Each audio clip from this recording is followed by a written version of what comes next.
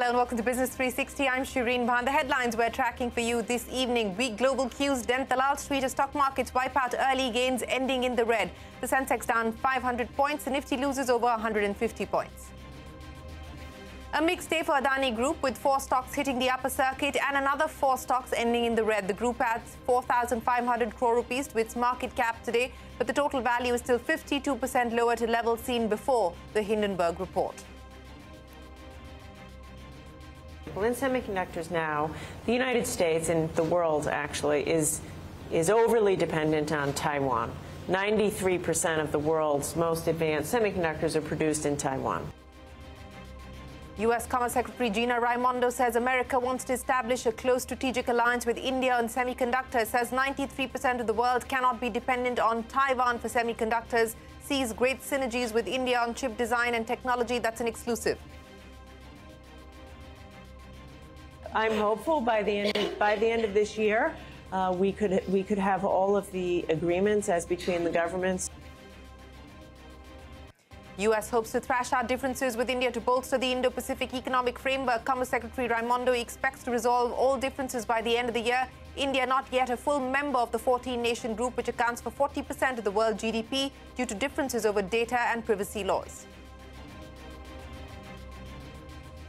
The Power Ministry crafts a multi-pronged strategy to meet increased power demand during the summer season. Power companies directed to ensure there is no load shedding. Coal-based plants to undertake maintenance well in advance. Imported coal-based plants to run at full capacity.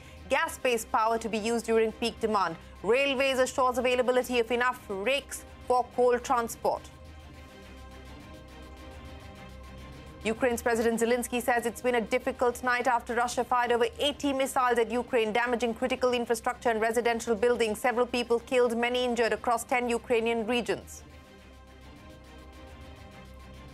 Prime Minister Modi hosts his Australian counterpart Anthony Albanese at the Ahmedabad Cricket Stadium before the start of the 4th Test match to celebrate the friendship between both nations.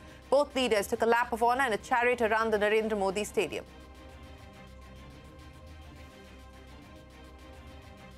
Well, on to the day's trading action. Weak global cues denting sentiment on the Wall Street. The markets failing to hold on to their opening gains, ending at the day's low. The Nifty and the Sensex lost close to 1% today. The Sensex fell over 500 points. The Nifty was down 160. The broader markets faring slightly better than the blue chips. BSE companies erasing a market gap of close to 2 lakh crore rupees. Surabhi joins us now to wrap up the day's trading action. Surabhi, post-Holi, the markets are losing ground. Well, not a good day if you're a bull in this market at all, because the bears really made a very strong comeback today. And it happened in a span of 24 hours. The market today undid a lot of the heavy lifting, the painful work that it was putting together over the last 2 to 3 sessions, particularly yesterday. So what's the problem? Well, not only did we close at the lowest point of the day today with this 1% drop, the Nifty couldn't really hold on to yesterday's lows, Wednesday's lows. And we finally ended below the 17,600 level. There was a lot of momentum on the downside, and that was evident in the quality of stocks, the nature of stocks. I mean, a lot of large, heavyweight blue chips led this move down, and that includes names like Reliance Industries, and ICICI Bank, TCS. So this was not a sporadic move structured by 2 or 3 smaller names, but the heavyweights were facing a lot of pressure today. Auto stocks were under pressure as well. Quite a few of the big ones like Mahindra and Mahindra, Tata Motors, Maruti, many of these names down between 2 to 3%. Mid-caps did relatively better, but even towards the end of the session, the advance decline ratio was favoring the declines, more declining stocks than advancing stocks. So again, it tells you that today's pressure was fairly broad-based and not something that you can ignore very, very lightly. There was some bottom fishing, but it was restricted mostly to some of the metal stocks, specifically the steel names. For instance, SAIL or a Tata Steel. That's why we saw some green pops. Of course, there were individual names on the mid-cap side, a lot of stocks moving around because of big block trades like a Gokuldas Exports. But that was all news-based. If I go back to talking about the market's mood, well, caution seems to have certainly returned. And that's because of the reality check that Friday you're getting into a very big event, which is the US non-farm payroll data. Remember, it was that event, the January report, that literally set the cat among the pigeons. And we really need to see what the Feb number will look like, and then how will those interest rate projections in the US move. For now, markets in India and around the world have gone back to watching the yields in the US as well as the dollar index, both of which remain elevated. So, Ruby, many thanks for joining us. Staying with the markets, 4 out of the top of the 10 Adani Group stocks ended the day in the red today. The group gained a market cap of 4,500 crores for the day. The group current market cap stands at 9.2 lakh crore rupees. However, it is still valued 52% lower than what it was on the 24th of January. That's before the Hindenburg report was released. Meanwhile, the promoters have created additional pledges in some of the group companies. Adani Transmission has seen an increase of 0.76% in promoter pledges, while Adani Green has seen promoter pledges rise by nearly 1%. Vivek is standing by with the further details. Some pledges being repaid, some pledges being created. Vivek, take us through where things currently stand. Well, an important update coming in as far as 2 of the Adani Group stocks are concerned. Adani Transmission as well as Adani Green were in focus. So yesterday, post-market hours, there was a notification to the exchanges where the promoter has said that they've gone ahead and created an additional pledge of around 0.76% equity. This is in favor of SBI Cap Trustee. Now, the total promoter pledge in favor of SBI Caps at this point of time stands at 1.32% in Adani Transmission. Coming to Adani Green, the total promoter pledge in favor of SBI Caps is 2%, indicating that there has been an additional 1% pledge that has been created in favor of the trustee SBI Caps. So, now remember, February 8, 2023, the Adani Group had actually pledged additional shares in favor of the SBI Cap trustee. And remember, 1.6 crore shares was the total amount of shares that was actually pledged with the SBI Caps. Now, when you're talking about what exactly is the meaning of this, SBI chairman in interaction to CNBC-TV18 had mentioned quite clearly that the Adani's promoters' additional share pledge was basically to top up collateral for existing loans, and the additional shares were not for a new loan or new pledges of the shares. In fact, on February 13th, there was a slight release in terms of pledges. There was almost 0.1% equity that was released in Adani Green. Despite that, the overall group continues to remain in focus, especially when it comes to promoter pledging activity and share-back financing. Vivek, many thanks for joining us. Let's take stock of all the action in the commodity markets. Crude oil prices flat on larger than expected draw in U.S. crude stocks. That's not all. Worries of aggressive rate hikes by the Fed denting oil consumption also weighed on sentiment. Brent is around $83 a barrel. Key data point that's moving the markets: China's annual consumer inflation has slowed to a one-year low, opening the doors for further economic stimulus. The fall in inflation is being largely attributed to weak demand after the Chinese New Year. The consumer price index in February accelerated by 1%. This is well below the 2023 inflation target of 3%. Economists now expect China's central bank to ease monetary policy and propel growth. Well, the big CNBC-TV18 exclusive newsmaker this evening, U.S. Commerce Secretary Gina Raimondo says America wants to establish a close strategic alliance with India on semiconductors. Raimondo is in India along with the trade delegation for talks with Commerce Minister Piyush Goyal and other Indian ministers. Speaking exclusively to CNBC-TV18, Raimondo said 93% of the world cannot be dependent on just Taiwan for semiconductors. Take a look. We're not producing enough semiconductors, and we're getting them all from either just Taiwan or just packaged in Malaysia, and it exposes us to incredible disruptions. So I think what India offers is, I think India stands to gain actually quite tremendously from the move for multinational companies wanting to be more resilient in their supply chain.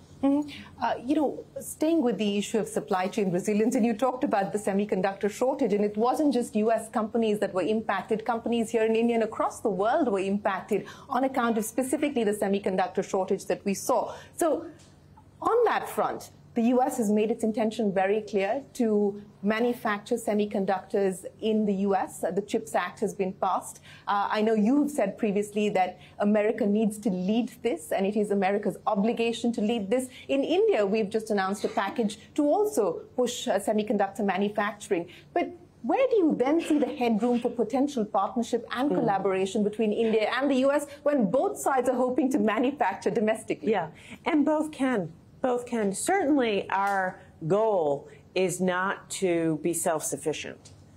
So for example, in semiconductors now, the United States and the world actually is overly dependent on Taiwan.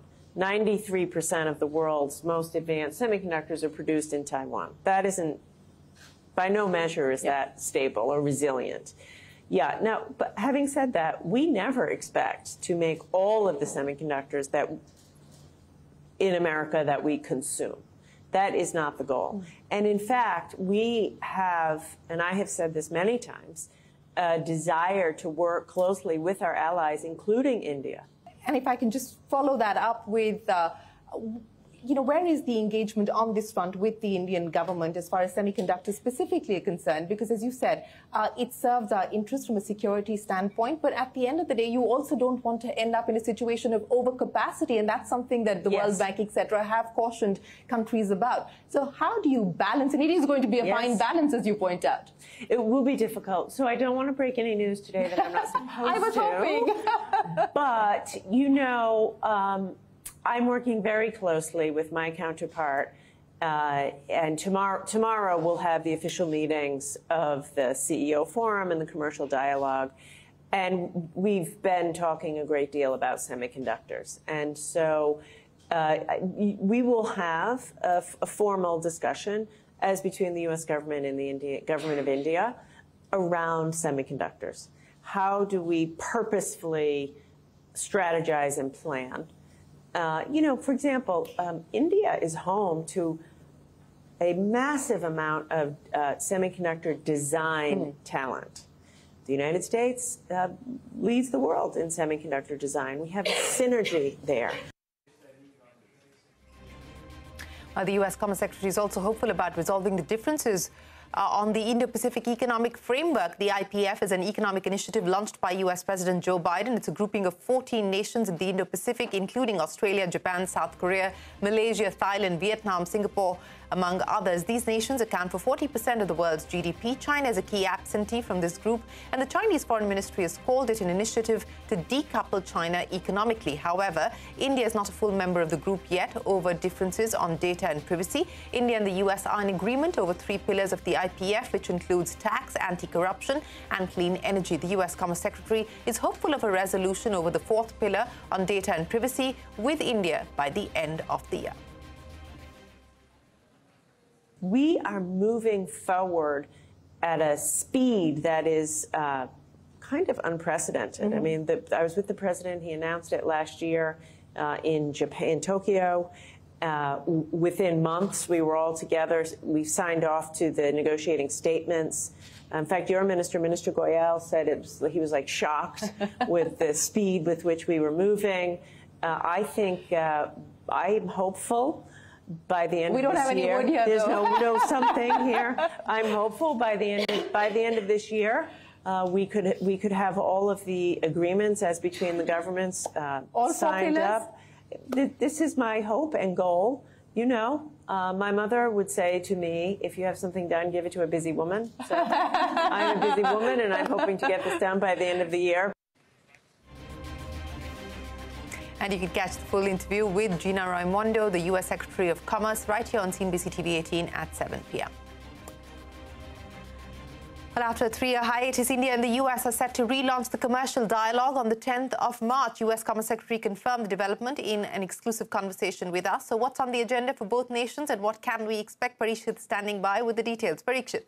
Well, whenever we have these high-level meetings between the commerce officials of both sides, there is, of course, a talk of greater market access. But the US, of course, has concerns around the Digital Competition Act that India is considering right now, similarly, which is similar to what the European Union has in order to regulate big tech companies and check their market dominance. So there could be concerns around that expressed by Gina Raimondo. At the same time, the US delegation, the US government is going to press for greater focus on ease of doing business, policy transparency as well. There is some amount of worry among US businesses that with an election in India around the corner, will there be more regulations, more changes that could impact them directly? At the same time, a review of the tariff structure, standards, interoperability and compatibility is a very big issue for US companies at a time when US and India are looking at collaboration on 6G, 5G, on semiconductors. They would want India's standards on manufacturing, on accreditation,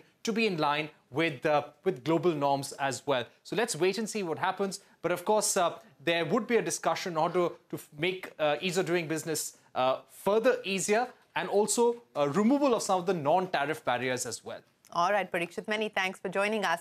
A quick check of some of the other headlines. The Abu Dhabi Investment Authority is set to invest $500 million in eyewear startup Lenskart. A report by Bloomberg says the sovereign fund will buy a mix of existing shares and new equity in the company. The deal is likely to be announced this week, and it could value Lenskart at $4 billion. Radis Corp, an arm of Jio, is all set to acquire US-based telecom solution provider Mimosa Network for $60 million on a debt and cash-free basis. Jio's management says the acquisition will accelerate innovation to manufacture telecom network products. The Power Ministry has framed a multi-pronged strategy to ensure that there is adequate power supply during summer. Abhimanyu joins us now with the details. Abhimanyu, what is the Power Ministry's plan?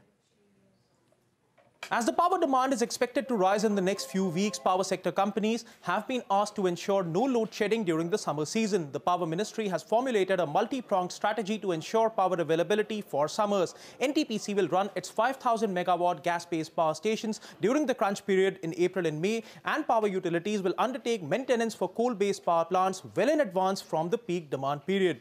While the Railways has agreed to provide 418 rakes to different subsidiaries of Coal India, GSS and other captive blocks, GAIL has assured the Power Ministry of ample supply of gas in case gas-based power is to be used to meet peak demand. 4,000 megawatt of additional gas-based power capacity is slated to be added by other entities for power availability during summers. All hydropower plants have been also instructed to operate in consultation with regional or state load dispatch centers to optimize water utilization. An additional capacity of 2,920 megawatts will be made available through new coal-based plants which are to be commissioned in March. The Central Electricity Authority has estimated a peak power demand of 229 gigawatts in April 2023. Abhimanyu, many thanks for joining us. Time for us to head into a break, but when we return, Ukraine has been blistering its defenses to fight back Russian invasion, even as Russian missiles found key cities. We get you a story from inside one of the bunkers when we return.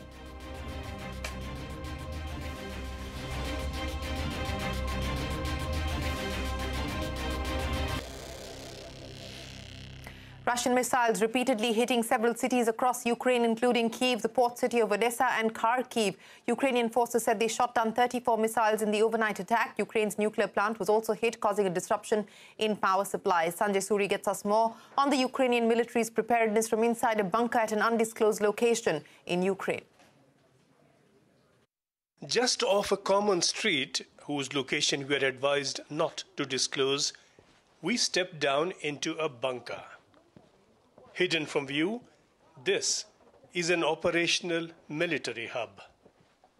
Armed members of this unit stay away for the moment, their arms and ammunition kept away from the camera. What you can see is stocks of food and water to keep this unit supplied for quite a long time. This is the bunker of a very special paramilitary unit of the Ukrainian army that has been working with regular troops to provide them information, and that information has been critical. It was this unit that contributed with information that halted the Russian advance to Kyiv at the start of the invasion last year. The commander, who has been with this unit since the start of the Donbas war in 2014, tells us something of what this unit has been doing. When the Russians advanced a year ago, members of our unit worked with the military, who blew up bridges that stopped the Russian advance to Kyiv. And we used our drones to give our military the positions of the Russians. The unit is clearly dug in here in anticipation of and in preparation for further action to follow. This is where we can sit out under prolonged bombing and where we can remain prepared and ready to deal with the enemy whenever that need arises. This place can hold food for 30 to 50 people for up to a year. Everything here is been prepared and geared for a possible new invasion, and people are ready in ways that are seen but mostly unseen to stop any new Russian invasion from proceeding very far at all. Sanjay Suri there reporting from inside Ukraine. Veteran actor and director Satish Kaushik died this morning in New Delhi after suffering a cardiac arrest. He was 66. Kaushik began his film career in 1983 with Masoom and has acted in more than 100 films since then. He won 2 Filmfare Awards for Best Comedian and is best remembered for roles like his role in Mr. India, Ram Lakhan and Deewana Mastana. Kaushik also directed over a dozen films. He leaves behind his wife and daughter.